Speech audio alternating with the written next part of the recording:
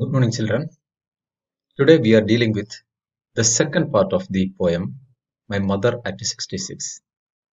If you don't watch the first part, you should go and watch and come back. The second part of the poem starts when the poet once reached at the Cochin airport, and after the security check, she wants to see of her mother. Let us go to the poem. Here begins the second phase of the poem. Let me read the lines. But after the airport security check, standing a few yards away, I looked again at her, wan, pale as a late winter's moon, and felt that old familiar ache, my childhood's fear. The literal meaning of the poem is very simple to understand. Just after the airport security check, the poet stands a few yards away from her mother. She looks again at her. She notices the weak face. The face is similar to a late winter's moon, and immediately the poet felt the old familiar ache, her childhood fear. Let us move into the poem. Movement is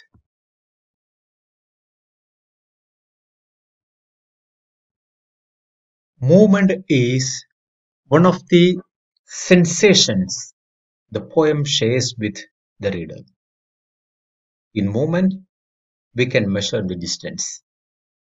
Here at the airport, even though the poet stands a few yards away, the poet considers it as, at least emotionally, a lunar distance, not just a few yards. That's why the poet compares her mother's face with lunar. The very first word of the poem indicates this movement, that is, driving. Driving from my mother's home to Cochin last Friday morning.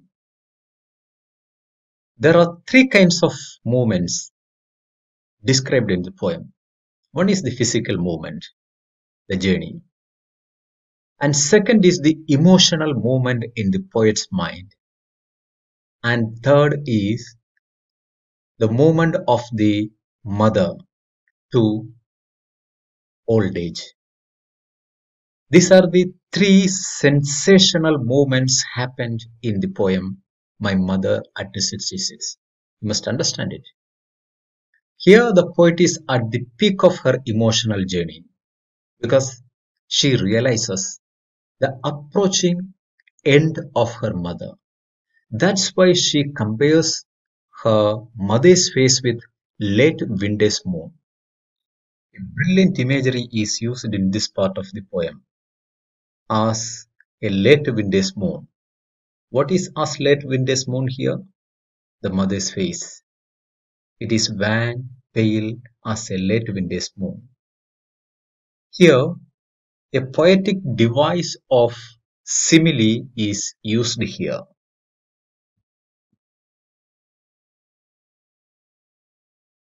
Because the mother's face is compared with wan, pale, late winter's moon.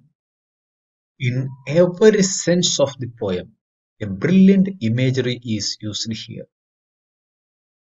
The mother's face is compared with wan, pale, late winter's moon.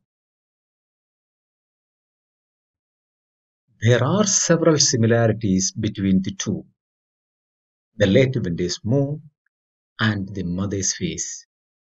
Both are on the last phase of their life. It is quite apt to describe the round, pale face of the aged mother with that of the moon. Let us look into the after effect of this comparison. On seeing her mother's pale face, weak face, The poet begins to feel the old familiar ache and her childhood fear. Even though the poet does not specifically state what it actually is, but a reader can safely infer its meaning. It is the pain the poet would have felt in her childhood when her mother went away from her. It is the fear of separation, and this separation creates a fear and pain in the poet's mind. The same childhood fear, the same childhood pain, once again she felt when she was standing at the Cochin airport. Look at the last lines of the poem. But all I said was, see you soon, Amma. All I did was smile and smile and smile.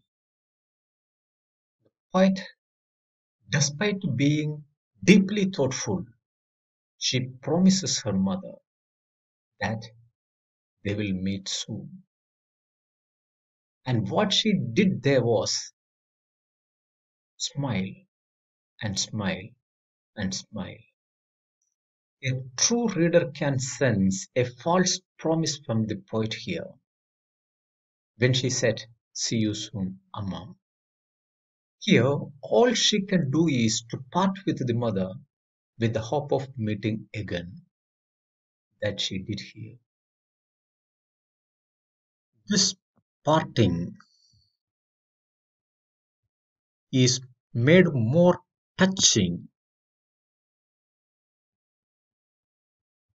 by the fact that even though she hopes to meet her mother again, she fears she might not.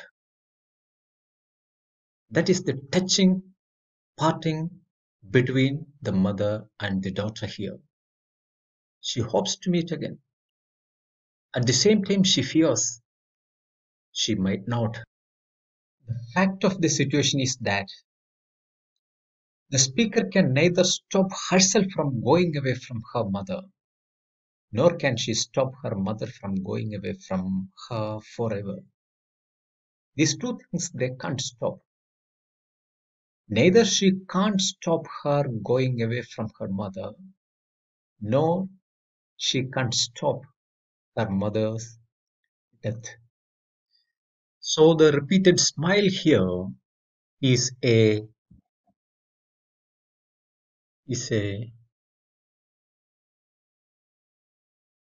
false mask that the poet wears. She really hides her feeling and shows in front of her mother a masked face. That is the repetition of the smile indicates here. We can also see with the repetition of the word smile and smile and smile a poetic device that is nothing but a repetition.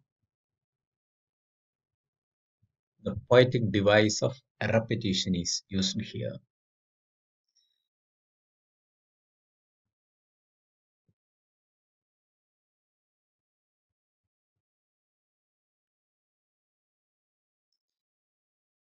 The last line, smile and smile and smile. That is the brave front she displays in front of her mother to give assurance of their meeting.